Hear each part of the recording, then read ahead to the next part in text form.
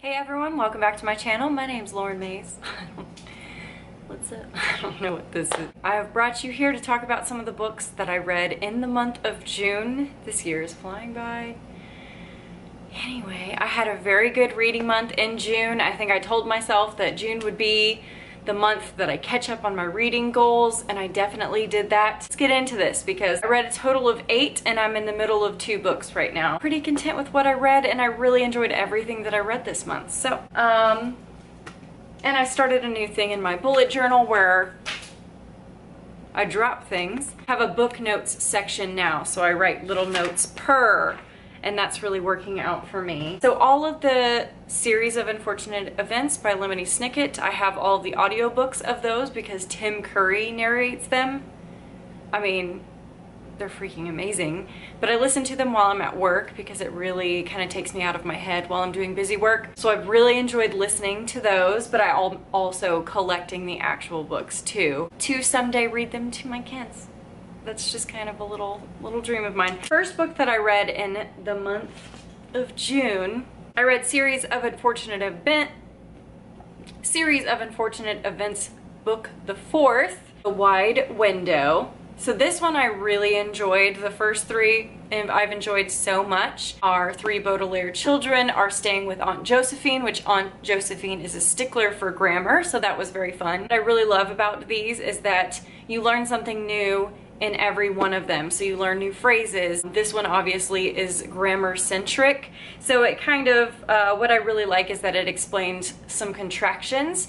So she explained it's versus it is, the contraction it is. So ITS versus IT apostrophe S, which I really enjoy. And then they also explained the phrase hook, line, and sinker, which means obviously all the adults are falling for Count Olaf, aka Mr. Sham in this one, which is very funny. I always think Lemony Snicket has a very clever way of adding like Count Olaf's name as Mr. Sham because he's a sham, and it's just, that's what I enjoy about these. They're very clever, very dark, very fun, so I'm really enjoying reading these. So this one so far has been my favorite of the series.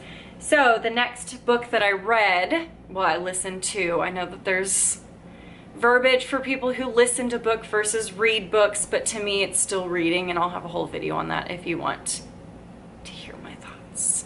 But anyway, the next one I read was Series of Unfortunate Events, book the 4th, which I'll put the picture up here. The Miserable Mill. The Baudelaire children are now sent to this mill and they're forced to work. There's some really fun aspects to it. There is a trance going around and they have to find the key word to get them out of the trance, which is very fun.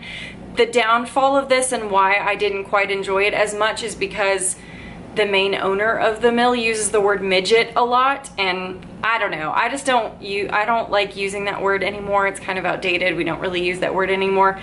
So it kind of annoyed me because he would yell midget a lot. The Netflix series, they do not use that. And so the series has been wonderful to watch alongside these as well. It kind of docked some points because this one wasn't as fun. It used that word a lot, but there were some fun aspects to it. 1, 2, and 3 were so great. Misery Mill, I gave it maybe like a 3-star or something. I didn't enjoy it as much, but it was still very fun. The third book that I read, I actually did not finish, and I feel like I have an explanation for that. It just wasn't the right time, and or maybe I just don't like this particular author, but I listened to the audiobook of Fiercely Happy by Jenny Lawson, and as you guys know, in my life update, my anxiety and depression was out of control, and I was seeking help and starting medication, and thought, you know, reading a book about mental health might help me not feel so foreign to this new world of going to the doctor and getting help, but I do not feel that it helped me at that time. I feel like it drove me crazy. I was in a constant state of spiraling my thoughts to where I'd be just exhausted by the end of the day, and I'd pass out, and I was tired all the time, and I just felt like listening to this book didn't do anything for it. Actually made me super stressed out. She kind of has a disclaimer at the beginning of the book that if you don't understand my humor, maybe you're not crazy enough, and I don't I don't know if I agree in that. I mean, you either like her humor or you don't, and I tried reading her first one too, and I did not finish that one either, so maybe she's just not for me. But I think at the time that I decided to pick it up, I thought it was going to help me with my mental health at the time, and it just made me angry and even more anxious, so it was not the right time for me to listen / read that book. I don't think that I'm going to return back to Jenny Lawson, because honestly I felt like a lot of her stories were silly, and her playing with a lot of taxidermy animals in the middle of the night because she has insomnia, and like I used to have insomnia, and that was the last thing that I would think to do. I don't know. I just thought a lot of her stories were silly, and I thought it was going to be a book about mental illness, but it was really just her telling really ridiculous stories. And she does have a valid point in her book of saying this is how it feels to have mental illness, and these are the things that people tell you, like, just get over it. Everyone has anxiety, everyone has a story, everyone has a sob story, you're fine.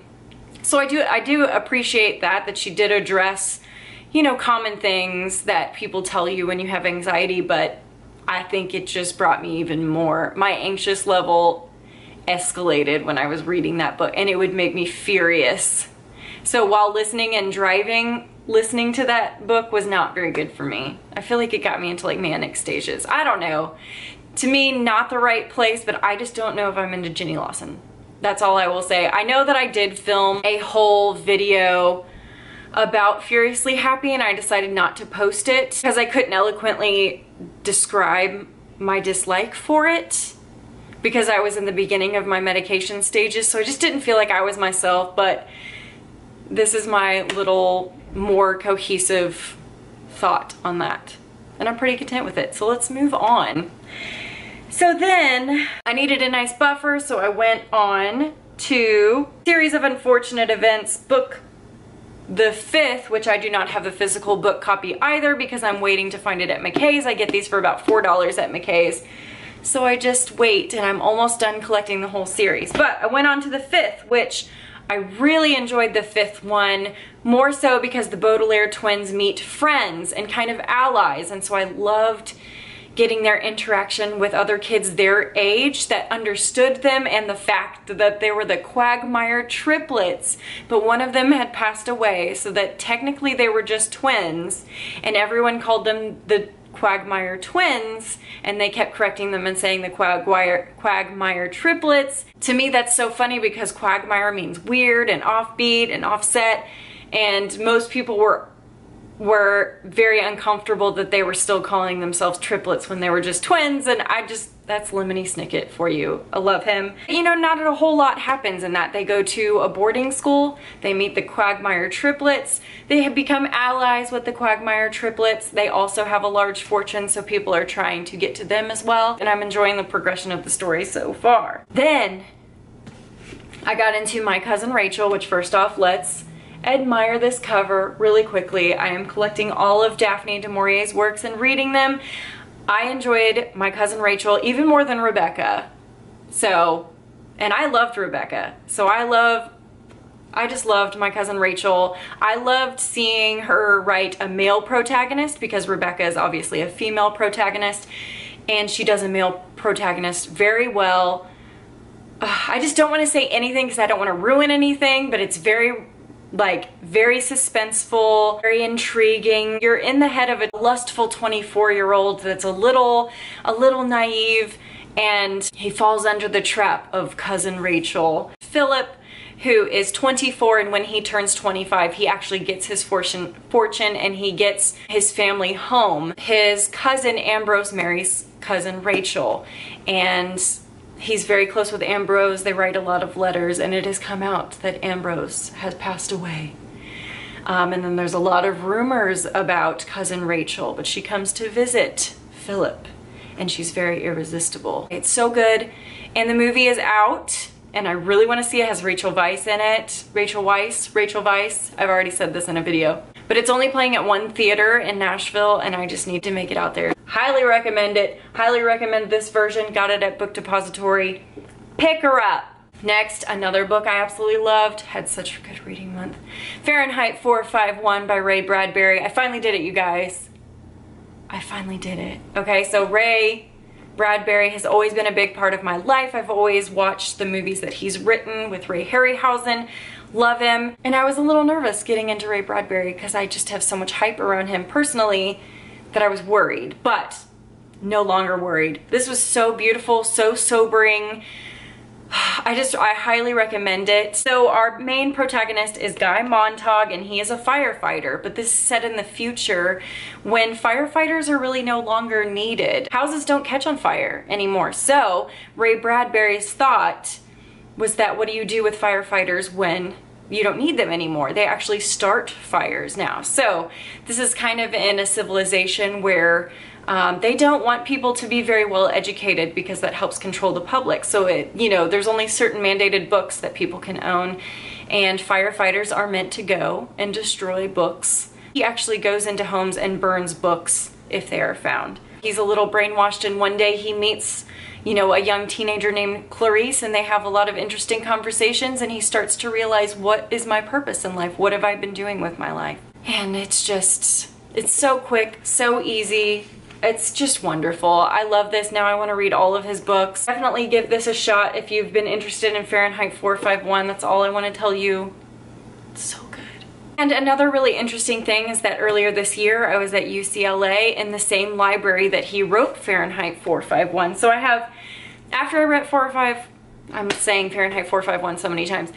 But after reading this, I really got into watching interviews of him talk about Fahrenheit 451. It only took him about 9 days to write this book, and he had to rent a typewriter for 10 cents a half hour. So it cost him $9.80 to write this book. I think it came from his great-great-grandmother was tried as a witch and was burned to the stake, and she's in a lot of history books. A lot of the book burnings throughout history is what he was truly inspired by, and that, that's trying to control the public. He's just like, in the book they really dwell on well-educated people are like loaded guns, and so he thinks that the real threat to our mankind is ignorance, which is so true.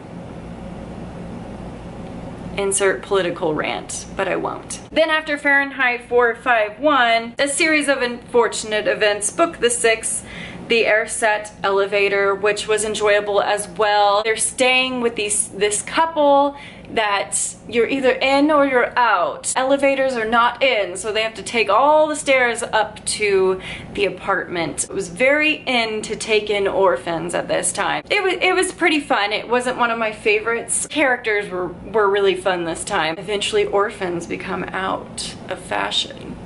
So I wonder what happens to our Baudelaire siblings after that. I went straight into Series of Unfortunate Events, books the 7th, which takes them to the Vile Village, and they stay with Hector, who is a very wonderful, educational, he really wants them to thrive and he really wants to give them everything. So they really love Hector, and it has a city full of ravens and crows, and then they have the old crows that kind of actual people, old crows that make all the rules for the town. So this of course wasn't my absolute favorite, but the whole series has been very, very fun to read. So I'm excited to get through all of these. I love to read these in between complicated books. Those are all the books that I finished in the month of June. I'm very proud of myself. I'm gonna actually double pat, not just like one pat, double pat. I'm in the middle of 2 books. One I'm already kind of like, meh. Then this one, Savage Song, V.E. Schwab, freaking amazing. I have like 100 pages left. I am planning on just devouring this and finishing this right after filming this video because I can't hold it anymore. I need to know. And then I've already bought the 2nd book, so I'm ready to go. And I am listening to The Nest by, her name is really long, oh goodness, Sweeney, something Sweeney. I'm gonna put the book here. I'm so sorry. It got a little dark, didn't it? The Nest is okay so far. I don't know if I'm gonna finish it. Nothing's really like happening, or it's not really that interesting. These are the books that I read in the month of June. Hopefully I can carry this on to July and have a wonderful reading month in July as well. I'm loving this warm weather. I'm loving the longer days. I just went and had the pool to myself and read a few chapters. I hope you've had a wonderful June. Please tell me if you read any of these books as well, and we can chat about them, or tell me what you read in June. I'm really looking for some books for July. But anyway, thank you so much for watching this wrap-up video. I love you guys, and I'll see you in the next one.